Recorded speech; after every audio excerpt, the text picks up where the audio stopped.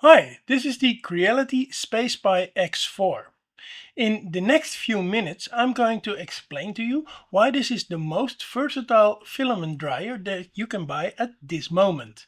My name is Brian, I'm the 3D print creator. Whenever I work with filaments like PETG, ASA or ABS, I often run into problems because my filament is too moist straight out of the storage. This moisture affects print quality and the only solution is to dry my filament. Until last month I used a converted food dehydrator to dry my filament rolls one by one. It worked, but it wasn't ideal. I didn't want to spend money on an expensive filament dryer though. Then Creality came with the SpacePi X4.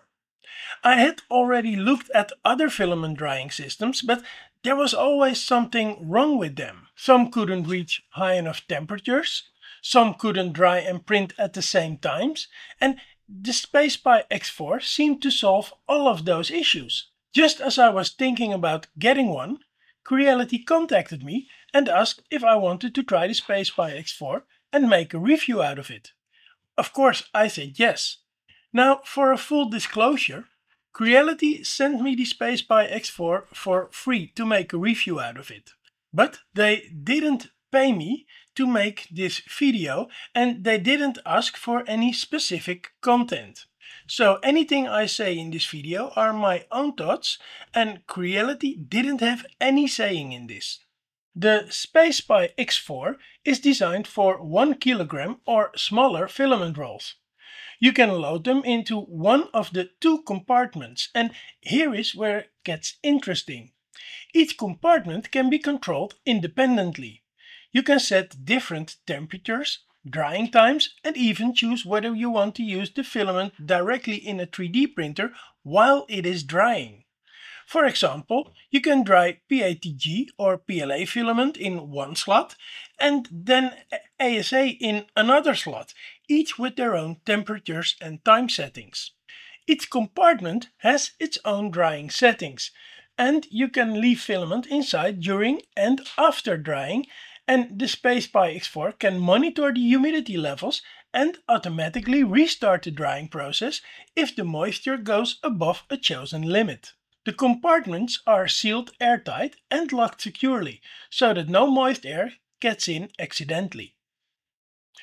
Now let's talk about the menu. The touchscreen on the front is easy to use. It shows nice graphics plus the temperature and humidity levels of both compartments.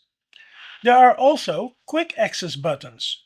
One for your 3 custom presets, one for the auto mode, which auto detects when drying is needed, and one for general settings. You can also tap on the screen for each compartment to exit its specific settings. For example, you can tell the SpacePi what type of filament is inside and it will automatically choose the correct drying temperature and time for you. So you don't have to know or look up the drying settings manually.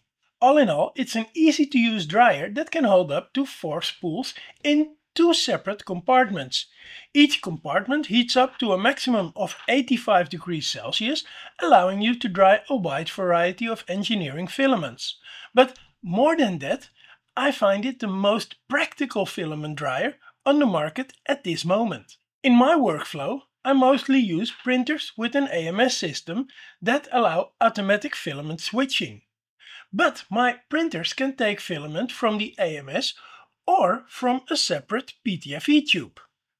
Because the SpacePi has 2 PTFE ports per spool, I can keep the AMS filled with materials like PLA, which aren't sensitive to moisture, and use the SpacePi for the more demanding materials. That means that I can run up to 4 printers with engineering grade filaments straight from the SpacePi, while the AMSs handle everything else. My final thoughts, well, I'm really impressed with the quality, the features and the user friendliness of the SpacePi because, well, it stands out from the rest and it's really a very good filament dryer. Of course it's not perfect. It doesn't fit larger rolls like 2 or 3 kilograms spools.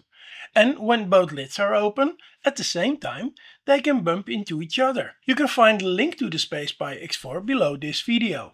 Thanks for watching, and after this, well, I hope you also visit my other videos. See you later. Bye bye.